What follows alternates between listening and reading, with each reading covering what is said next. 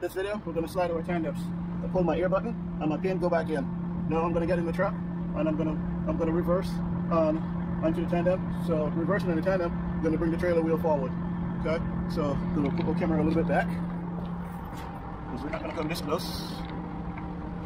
Let's get in the tractor.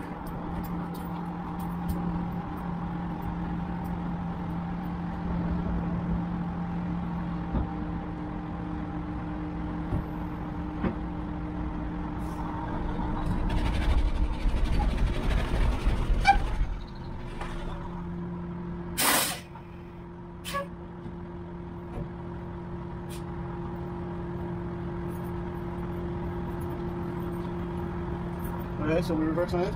We see what order we're in. 1, 2, 3, 4, 5, 6, 7, 8. Alright, so let's look on the load.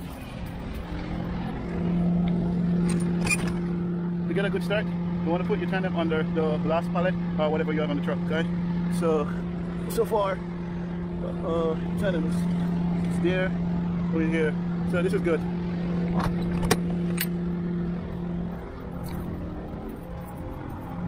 Now I'm going to go ahead, push my pin in, and then I'm going to go in the truck and go forward, and it's going to switch in one of those holes.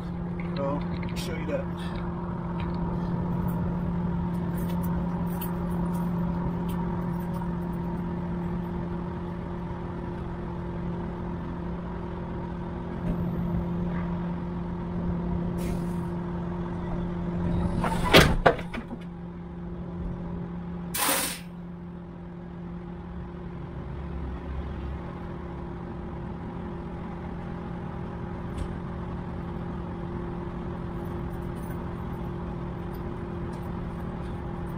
Alright, so our pin, based on where the load is in the truck, in the trailer.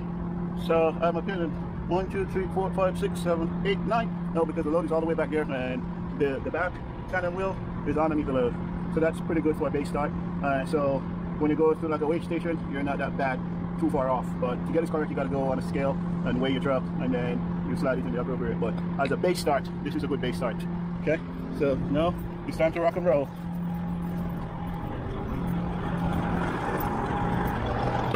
If you're not driving a manual transmission, you're not driving a truck. Here we go.